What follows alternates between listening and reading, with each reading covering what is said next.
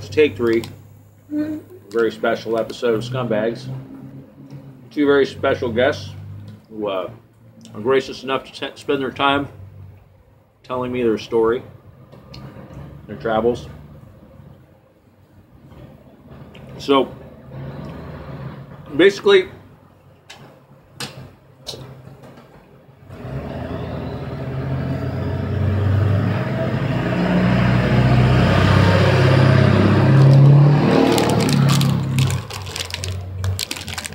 we're so what's the deal with these train hopping, or I mean, excuse me, these train robberies? What have you seen so far?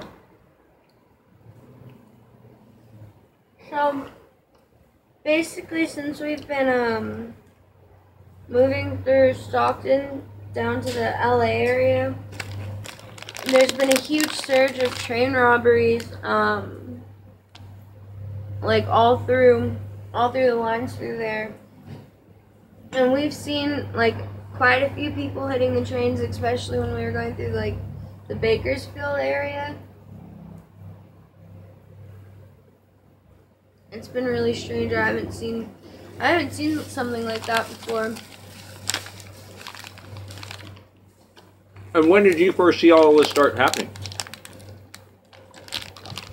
I guess it's just been the past couple of months that I've really been seeing it. And we just recently saw like news articles and stuff coming out about it. But it was really bad like 2 weeks ago. We were sleeping by the tracks. We weren't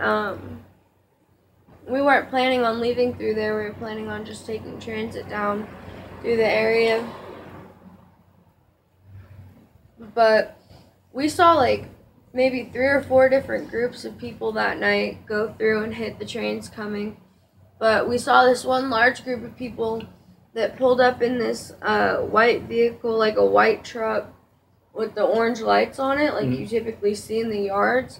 And they pulled up just to the front unit that stopped, like right in front of us, right where we were sleeping. And maybe 4 or 5 people hopped out of the truck, started pulling mail off of maybe like the car, like 3 or 4 cars back from the front on the mail train, and just pulling boxes and boxes of shit off, throwing it in the back of the truck. And then they took a few of the boxes that they had taken off the or like some of the cardboard boxes they took off the train car and fucking ran it up to the front unit and was like throwing it up to the front unit. And that was weird as fuck, because that's, you know, where the conductor and the engineer are at. Oh, and what were you saying about who were you saying was on strike?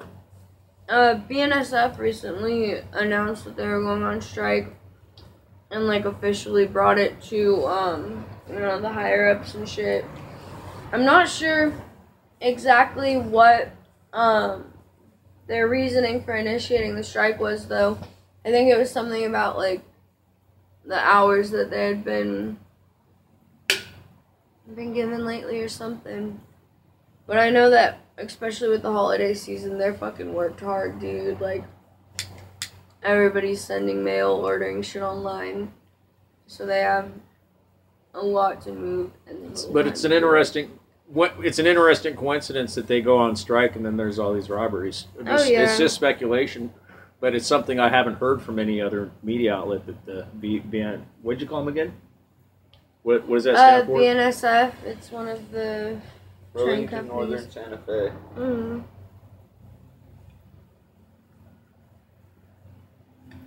And BNSF has been like known to be like the shittiest company to work for in America. Like, it's.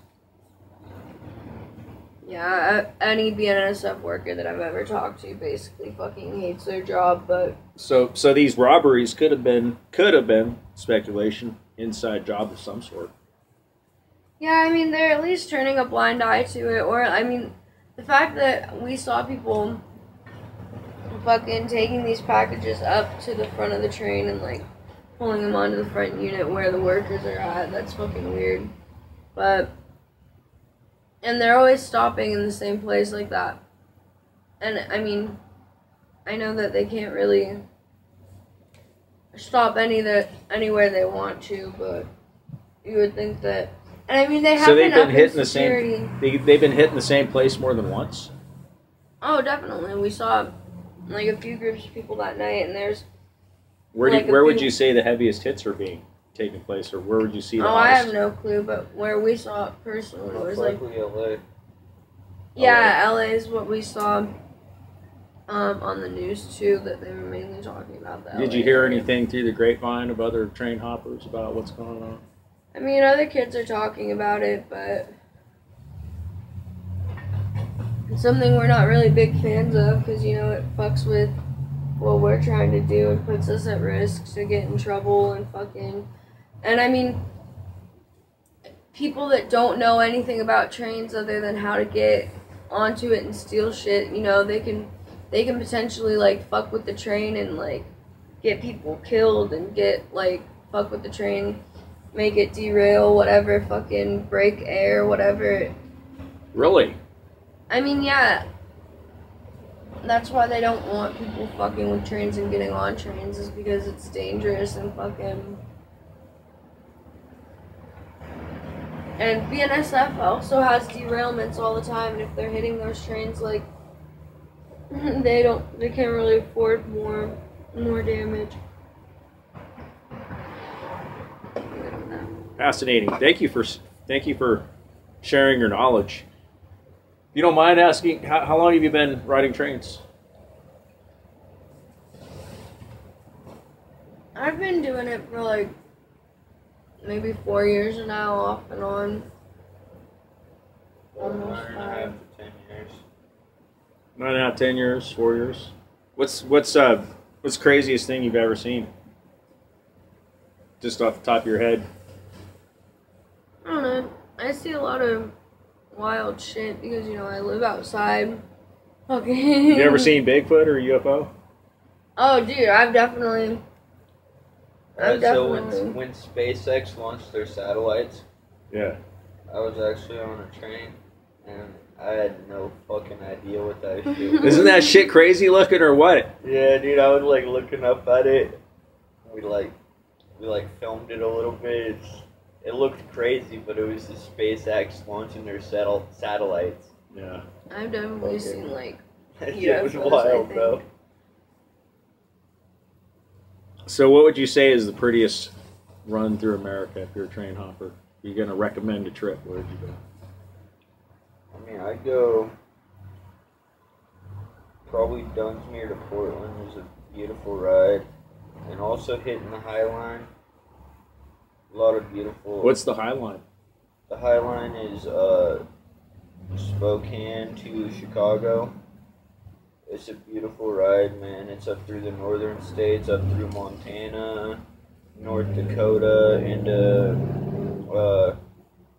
Minnesota, and then into Wisconsin, and then down into Chicago and Illinois. It's a beautiful ride. Oh, that's cool. I mean, what compels you to live like this? Is it just something that you're born into, or? It's fun. I wasn't born into it, but it just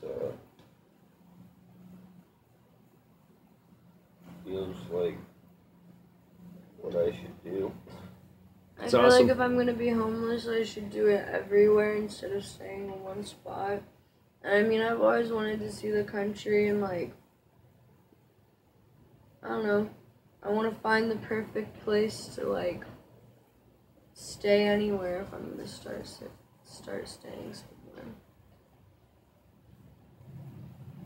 Have either one of you been outside of America? Yeah, I was a Navy brat, so, like, I lived in Guam for a little bit, went through Japan to get to Guam, and then come back to the States. And, you know, I've done Hawaii and stuff, but that's about it. We're gonna try to hit Mexico and Canada at some point this year.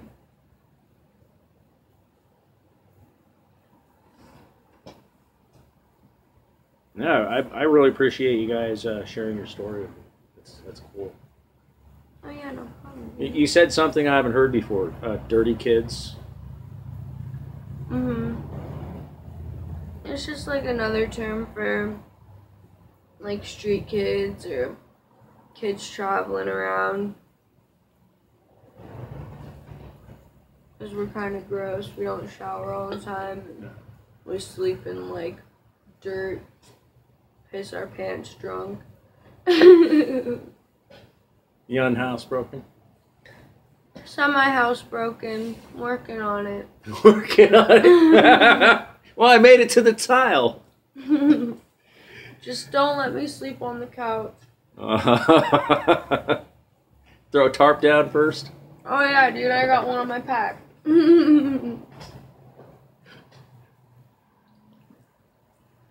I come with my own newspapers for the corner. So, I know this. Okay, so it sounds like a strange question, but have you seen anything with regards to government people running around, or foreign people running around amongst, like? I mean, government-wise, I've seen the National Guard and shit. They like. Have you ever seen government people in the street kid crowds, or? I'm not sure. I know there's definitely like, in regards to cops, there's definitely like undercover cops that will hang out in like hub areas and like pretend to be homeless people. I've seen a lot of vets out here because they don't have anywhere to turn after coming back home. A lot of veterans. Yeah, I've seen a lot of that out here. A lot of PTSD guys come back and they're all fucked up. Pretty much. Oh yeah, dude, and then like, it's really unfortunate the way that veterans are like treated in regards to like benefits and stuff after they retire, and a lot of those guys do come back fucked up because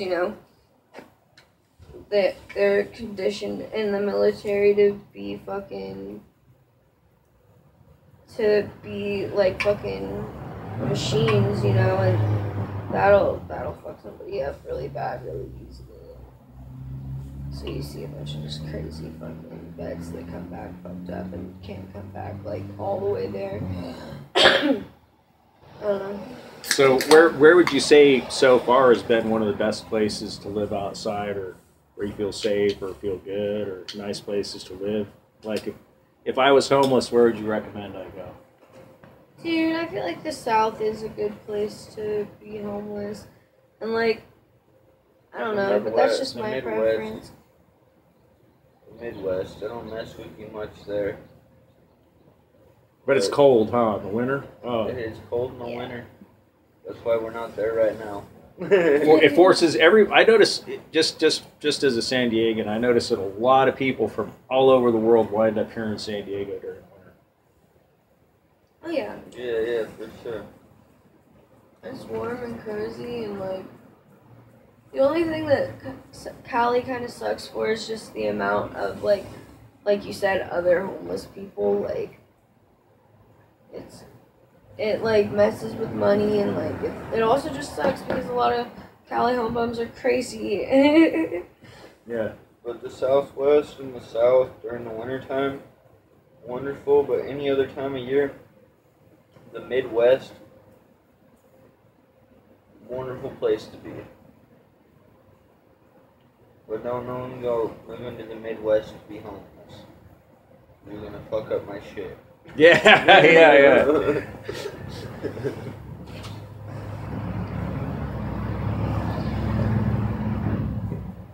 Yeah, we were joking. Go to Florida. I know somebody in Florida right now, and he says it's warm down there. Dude, I was in Stand the warm.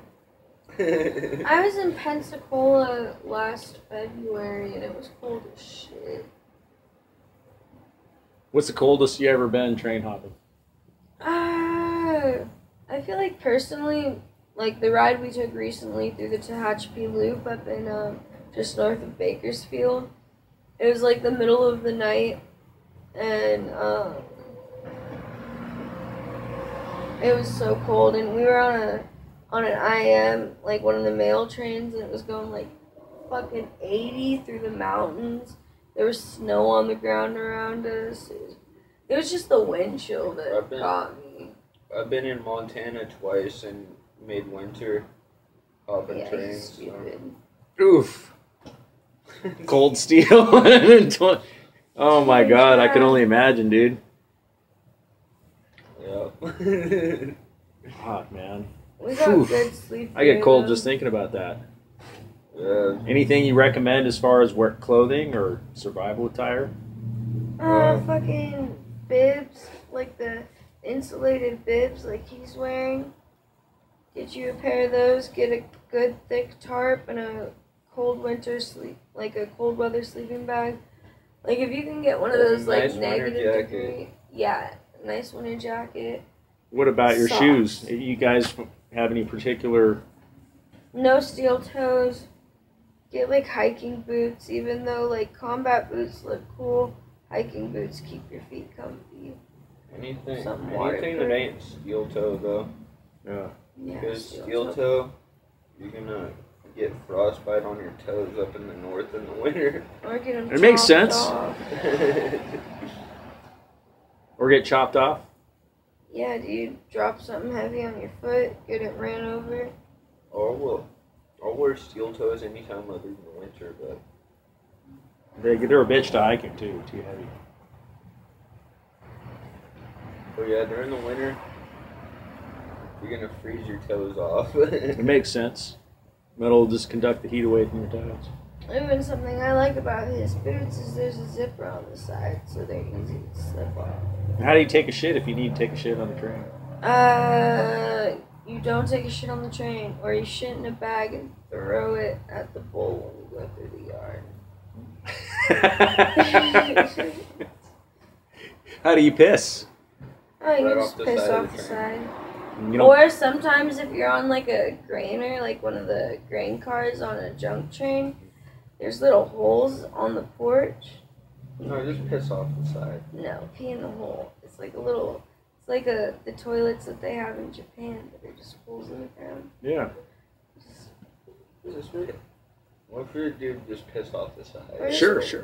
Or just piss your pants and Anyway. don't tell all your friends until it leaks over to them. You know, there's options. It's just... So, how do you navigate? I mean, how do you find your way around? How do you know which train to hop, which one not to hop? I mean, do you just have you ever gotten lost? Yeah. If you talk to older train riders, it's like everyone's got some knowledge on something, and you know, there's certain daily trains that take you certain places, and then like other ones you just get on and hope it's gonna take you to the right place. And then there's some yards that literally only go from one place to the other. It's just an in-between stop, so you know. Yeah, and I mean the tracks don't ever move, so it's like if it's going in one direction, you know where it's going. You just might not know where it's stopping, but there's ways to find out. mean, you might know where it's going, but like there's split offs, random, everything for. I mean, there's no way to really know where you're going. You just hope for the best. That's awesome. And I mean, you can hang out and kind of watch, like, if you just pay attention, like.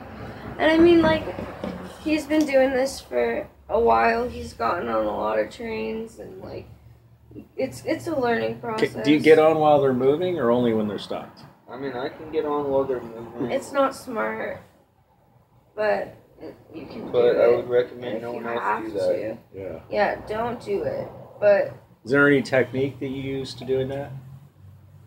I move my feet and I grab on. It sounds sketchy as hell, but have you ever seen anybody get killed or die from that shit? I mean, about a year ago when I was in Yuma, Arizona, a guy got killed walking in front of a train. He got decapitated. Wow. Yeah, I mean, I didn't see it happen. I didn't even Just know your legs. I'm sick. I didn't even know he was there. But yeah, he got decapitated. Decapitated. Yep. Yeah, I know. He tripped over one track and Is there any rules in your any rules anything that one should know right off if they were to start this? Don't stick your dick in the knuckle. don't step on the knuckle. Don't step on the knuckle. Don't step on the knuckle. And don't die. And don't die. But don't step on the knuckle. That's like the #1 biggest rule. And 3 points of contact at all times until you're good at stuff, and then you can get 2 points of contact. Shut up, man. Shut up, bitch. Don't step on the knuckle and don't die. Yeah, and don't fucking hop trains. Don't do this at home, kids. Yeah, don't hop trains. People You don't really probably do don't that have a train at anymore. home. Because you probably don't have a train at home. But thanks for sharing that about BNSF and the strike. That's something that we don't hear about a lot of. And from what I've seen on the news footage, it looked like there was a lot of shit happened. And also, in regards to BNSF, Warren Buffett, our BNSF poppy, he drives a, what is it that he drives? We recently learned it's not a Subaru, it's a fucking...